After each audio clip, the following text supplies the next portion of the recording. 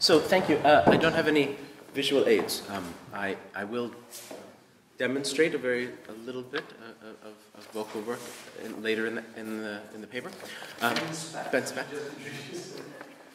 I'm going to talk about something that may, in this context, be a little bit elementary, but I hope that what I say about it won't be banal. I should say that I'm coming from a context where I'm looking at voice and movement, and more than voice and movement, but sort of embodied practice and all that's possible in the human body. And so the musical aspect of what I'm doing is only one part of it.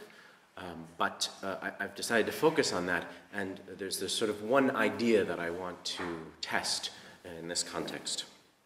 So I do have a paper which I'll read, and I would love to hear your thoughts. What is a song? That is the question I want to consider today, speaking out of an embodied research practice and using the language of Deleuzean ontology to see if I can articulate the structure of that practice without reducing it to existing forms of musical analysis. Let me begin by mentioning a few different ways in which we could answer the question, what is a song? First, we could define a song as a structure of vocalized sounds captured by a musical score. This is the traditional musical way of thinking of understanding song, and one used by many composers who work with voice. This ontology supports powerful methods of musicological analysis because an entire song can be treated as a stable text and analyzed for mathematical and musical patterns. In the present context, I probably do not need to explain that this ontology also has some important limitations. Among them are the fact that it reifies a written document as a work, in the sense critiqued by Lydia Gür. It emphasizes those aspects of song that can be easily notated while disregarding those that cannot. It cannot account for the different ways in which the same song is sung in different contexts, and it treats the human voice as an instrument essentially no different from any other instrument. Some of these limitations may be alleviated if we take audio recordings as ontologically prior in the definition of song. With an audio recording, there are fewer limitations on what can and cannot be captured, so that a given recording may capture small variations in melody and rhythm, as well as what Barth called the grain of particular voice, which are not easily transcribed. However, an audio recording is still a technological artifact rather than a living practice. This has led some contemporary musical thinkers to borrow from performance studies what I would call an ontology of the event, according to which a song is a unique moment of ephemeral and unrepeatable performance. While I understand the value of such an ontological shift, particularly in a discipline that is still very much grappling with the legacy of the written score, I do not consider it satisfactory. As enticing as an evental ontology may be, it has little to offer a laboratory or research-oriented practice. That's because if each performance event is unique, singular, and ephemeral, then a laboratory cannot produce any substantive transmissible results or outcomes except in the same old forms of the written score and the recorded track, which are now ontologically demoted to the status of trace. So, three possibilities: the score, the recording, and the ephemeral event. What then could be the relatively reliable epistemic object with which we can work in an embodied laboratory practice of song? A further possibility worth considering is that the key song object manipulated in the laboratory is nothing other than a fragment or chunk of one or more practitioners. That is to say, one or more human beings. When I say that I am conducting an embodied laboratory process or a process of embodied research, what I mean is that we do not bring written scores or audio recordings into the studio laboratory with us. Therefore, whatever songs we are working on must arrive through the medium of ourselves as human bodies and beings. In this sense, a song is a sedimented pattern in one or more human bodies. Through repetition, I sediment or cultivate a song within my being, where it resides as a cultivated organic resource, a relatively reliable affordance of my own embodiment, or perhaps we might say a fractional habitus, a small chunk or unit of repeatable technique. With this idea, we've to some degree arrived to a compromise between the technological stability of the written score, or audio track, and the uncapturable ephemerality of a performance event. So we now have a way of thinking about how the songs, as cultivated organic resources or fractional units of habitus, arrive in the laboratory space and how they are manipulated in it. However, we have not yet arrived at an alternative ontology of song, although we have now a way of describing how songs arrive and appear in the laboratory. They remain bound now to the individual bodies of which they are part. So we still do not have any way to comparatively analyze the songs or to account for the processes of transmission, teaching, learning, appropriation, etc.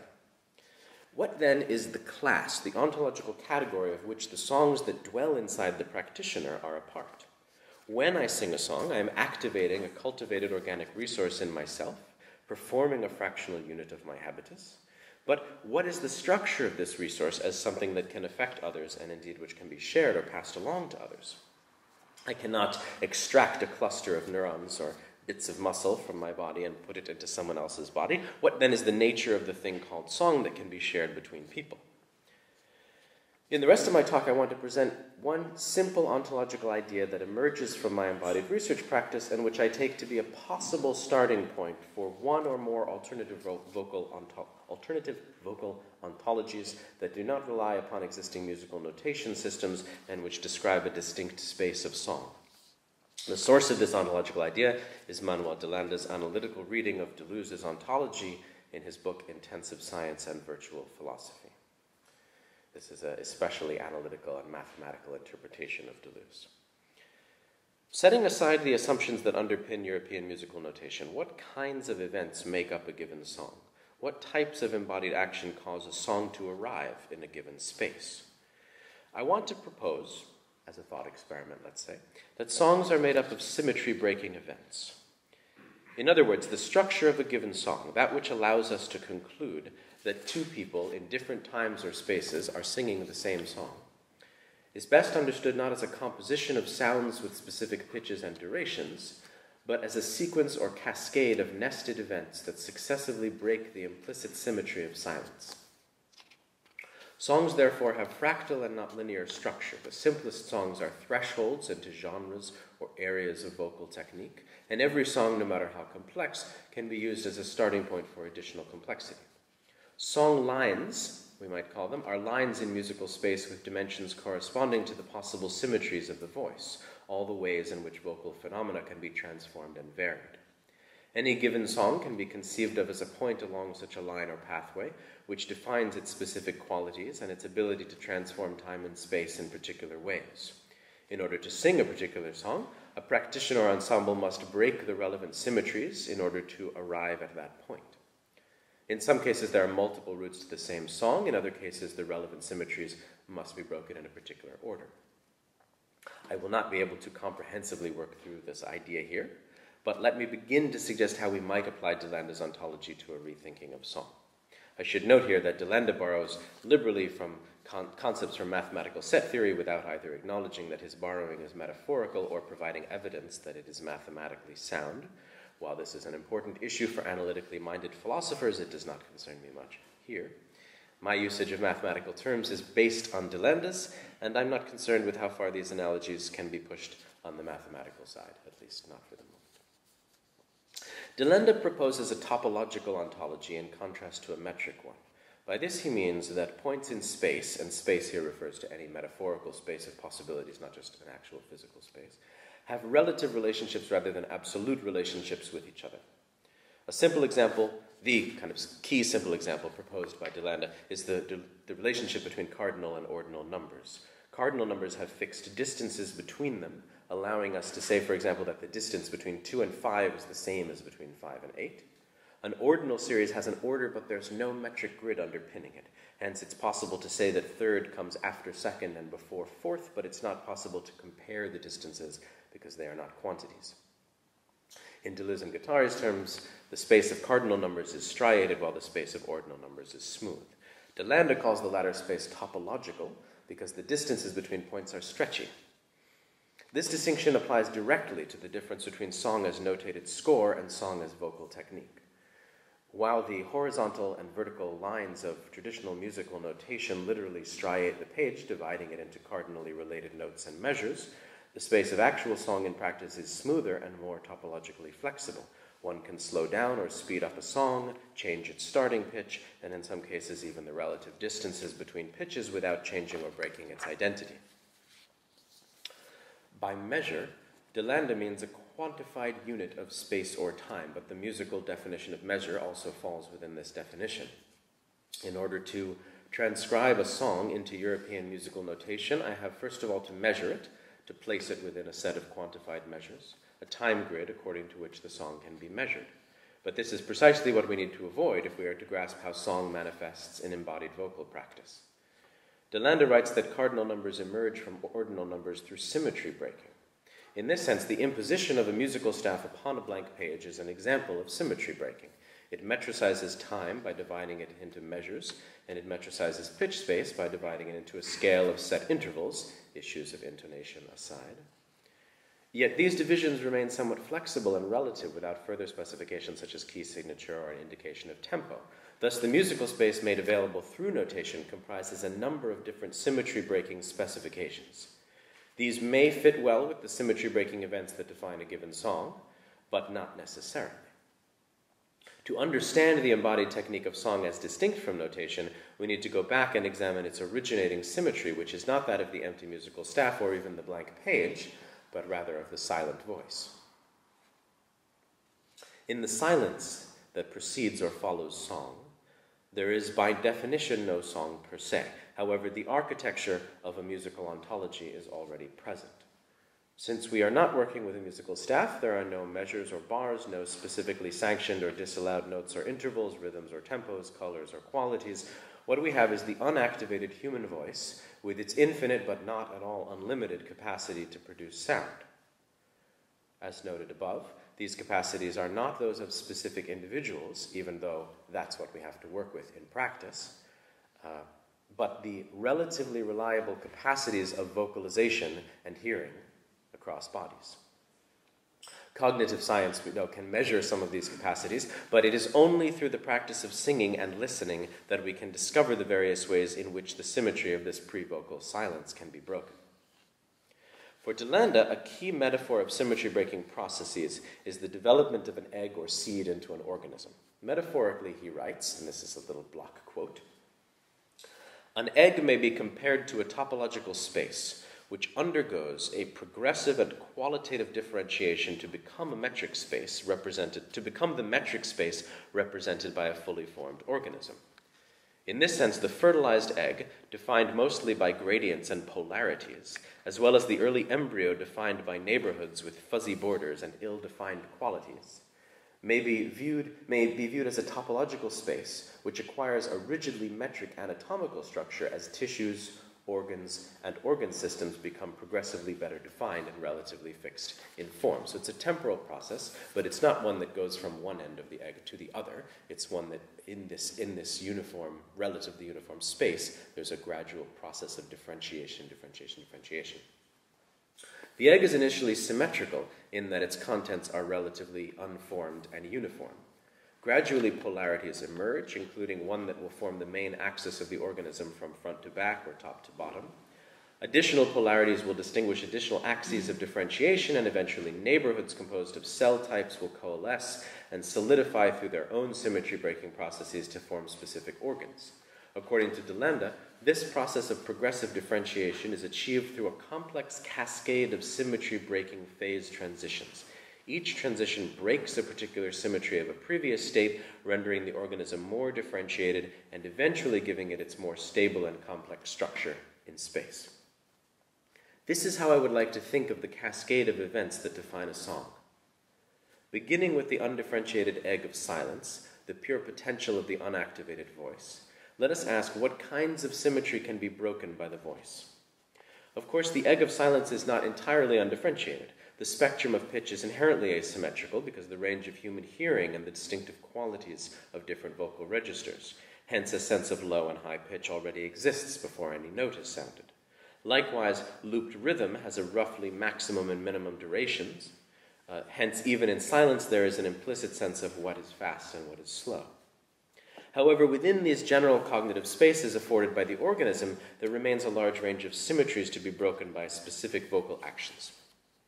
I'll illustrate this using a very simple Yiddish folk song, which is part of my current embodied research, and which in its first manifestation now is hardly recognizable as a song, let alone any particular song.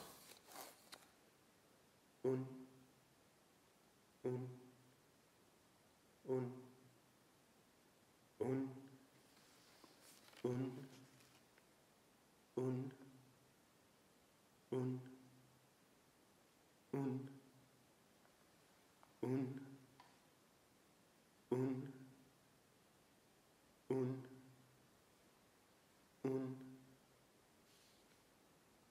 As a song or song fragment, this simple pattern remains symmetrical across a number of possible variations. For example, I could speed up the pulse. I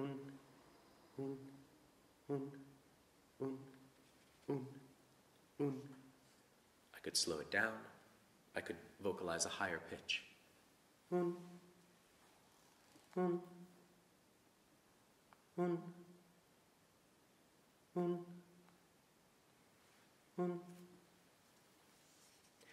could vocalize a lower pitch. Whatever tempo and pitch I choose, I'm fundamentally doing the same thing each time I enact this song. I'm breaking two symmetries, the symmetry of time and the symmetry of pitch.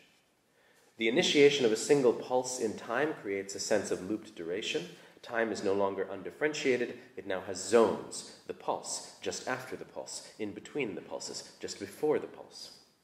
Also, pitch space is no longer undifferentiated. The vocalized pitch not only divides the pitch spectrum into spaces above and below, it also implies potential intervals, potential harmonic intervals, with their own specific qualities, so that more and less resonant pitches are now asymmetrically available within the pitch space.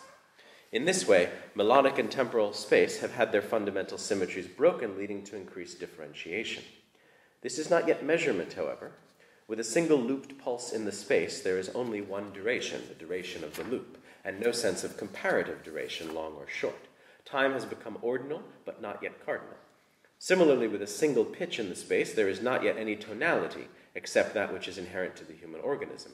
Other possible pitches could now be classified ordinally in relation to the vocalized pitch, but no cardinal system of intervals such as a scale or mode has yet appeared. We can note that some intervals, such as a fourth, a perfect fourth, or fifth, are more resonant than others, but the spectrum of possible notes and qualities remains fully open. Let's now consider a slightly more complicated song fragment, same song, a little longer piece. Wir sehnen, wir sehnen, wir sehnen, wir sehnen, wir sehnen, wir sehnen, wir sehnen, wir sehnen, wir sehnen, wir sehnen, wir sehnen, wir sehnen, wir sehnen, wir sehnen. We have now further broken both rhythmic and melodic symmetries. In terms of rhythm, we have not only multiplied the pulse by 4, which would have, in a certain sense, retained the previous symmetry, but have placed emphasis on one of the 4, thereby breaking the symmetry further. The addition of the melody also creates a similarity between the middle 2 notes, further breaking the symmetry of the rhythm. The arrival of this melody with its 3 intervals also cements a sense of tonality around the original pitch, further metricizing the melodic space.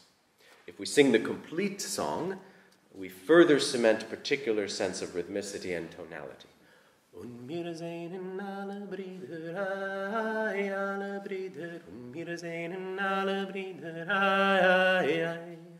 und wir sehnen alle Schwestern, alle Schwestern, und wir sehnen alle Schwestern, ay, ay, ay, ay, ay, ay, ay, ay, ay, ay, ay, ay.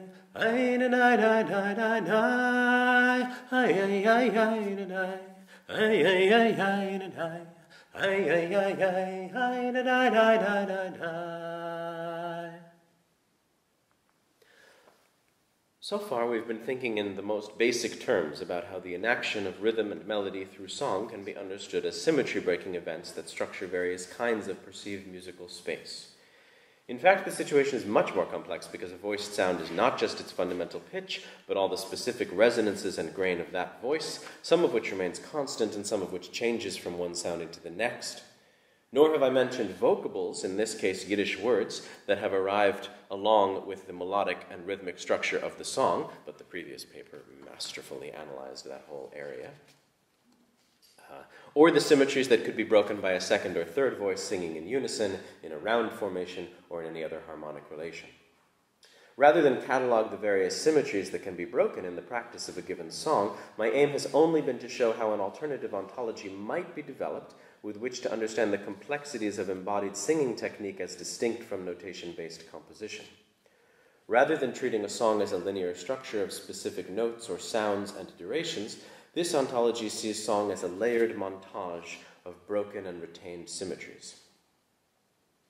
Among the implications of this shift is the sense that one can enter and dwell within a given song or song fragment for a potentially unlimited amount of time. A song no longer has a beginning and ending points, but instead is built up out of layers, each of which can be enacted independently, although, as I note above, some layers may depend upon other layers, and hence the order of enaction may not always be entirely open. For example, one can enter the rhythm of a song without its melody, and vice versa, but one cannot work with harmonic intervals unless there is already a melody in the space. So in some cases you can break the symmetries in any order, and in some cases they depend upon each other. One can decompose a song into shorter loops, develop alternative versions of a song that break the various symmetries in different ways, and create larger scale compositions out of these elements. I do not think that any of the technique I'm describing here, any of the vocal technique I'm describing here is particularly new. On the contrary, I think that working with song in this way is among the most common human practices. The musical space I am describing here is that of folk and ritual song. It is the space of mantra and chant. Unfortunately, this musical space has rarely been granted the same ontological status of that as that of written notation. Historically, many attempts have been made to raise folk and ritual music to the level of notated musical works by transcribing it. Only relatively recently has the reductive nature of transcription been acknowledged. But audio recording is also reductive. It too fails to capture song as flexible embodied technique. For this we need a different ontology, a vocal ontology, an ontology of song that begins and ends with the iterative structure of embodied practice. Thank you.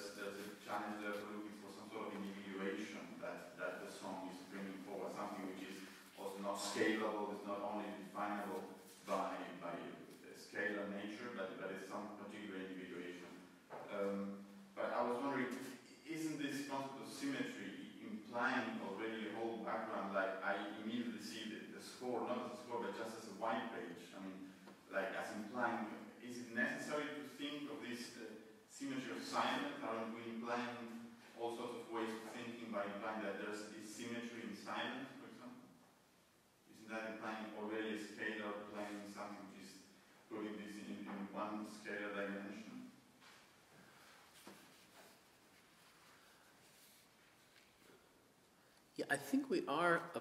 I think that there's something implied by the notion of symmetry, but I'm not sure what it is. And I've been sort of testing how far the mathematics of symmetry are applicable. But in a really general sense, what I'm trying to look at is in singing, and particularly in singing in repetition, so short repetition, long repetition, repetition over weeks or months or years or and across different bodies, the way that the song changes while keeping its identity are all symmetries on an elementary mathematical sense. That it's kind of there's a way in which those are accurately called symmetries in the sense that you can transform the song and it stays the song. So that space of the ways that we vary the song in repetition through our voice, yeah, I think it is. It has its own structure. I'm not sure what the structure is of it, but it seems to be I don't know if it's the same space as the blank page. I often refer to the empty room as the kind of starting point, and I think maybe the empty room has different symmetries than the blank page, if that's a way to say it. And it's not to say that it doesn't have any, it has its own structure, and to say, let's go into the space and sing, has a different structure than to say, I'm going to sit down and make some music. It does have its own structure, but it's not. I'm not sure. I don't think it's the same structure. Yeah, I have a somewhat related question, which I was wondering how much what you're talking about with song might be generalizable to other forms of music and even to score forms of music, because there's a point when you make this distinction about the recognizability. But I think so maybe making a relationship between oral O-R-A-L traditions and oral A-U-R-A-L, yeah, that any utterance, a musical utterance, can withstand, as you say, these different kinds of transformations. For instance, I think there's an ambiguity if you think about a lot of Mozart music, that melodies that became parts of operas then become popular songs. Yeah. Right?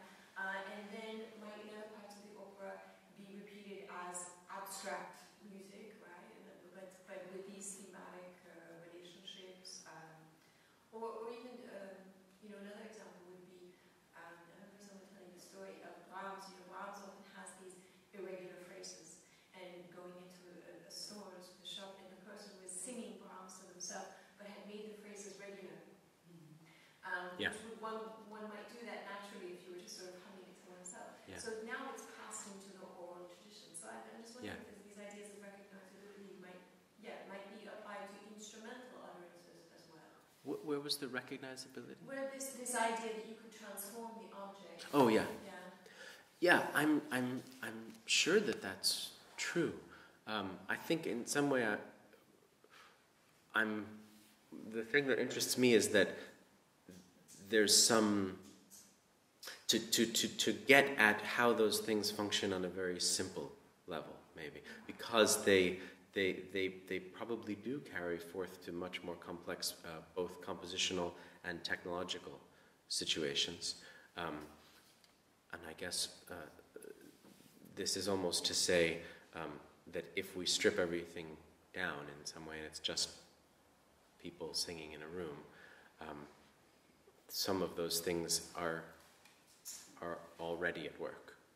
I mean, I felt like your example of the symmetries, actually you could have done that perhaps on cello, in a sense. Except abstracting from the text, they would still be, you're still constructing something that can then be transformed, and the utterance is still whole. Yeah, absolutely. Yeah, absolutely.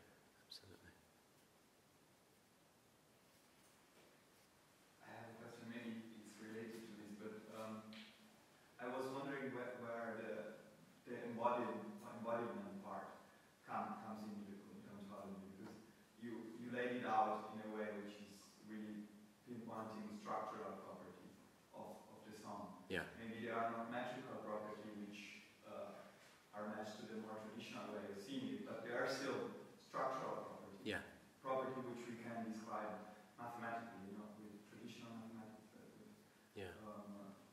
Advanced mathematics, but they're still, as I said, structural. So where does the fact that it's a human body that is doing it comes in? I think that premise that it's an embodied practice that is involving other aspects of the human body as well as the voice that's the premise on which I'm trying to find structural language, analytical language for the musical aspect, because if the musical aspect begins from song in the context of music and the complexities of song in the musical lineage, then or on a cello, for example, if you begin, then many of the possibilities that I'm exploring in terms of movement and interaction in the space and all that are foreclosed. So the premise that this musical, this song aspect is part of some embodied event means that it has to be simple on a certain level. I'm not sure if simple is the right word. It has to be compatible with other kinds of things. But then, in this context, I'm looking at that from a musical perspective and saying, I'm trying to look at it from musical and philosophical, analytical philosophical perspective and saying, okay, well, what is its analytical structure then? if it's really part of this other thing, can it still be detached in some meaningful way and analyzed as having a structure on its own, like a musical structure, that is distinct from the other interactions and movements and associations that might be also part of it. For example, if the song is looped, then you can, if it's fairly simple, then you can explore some other thing that changes throughout the song, movement or interaction or association, and then you get a kind of a spiral. So there's a linear development, but the song aspect of it is looped.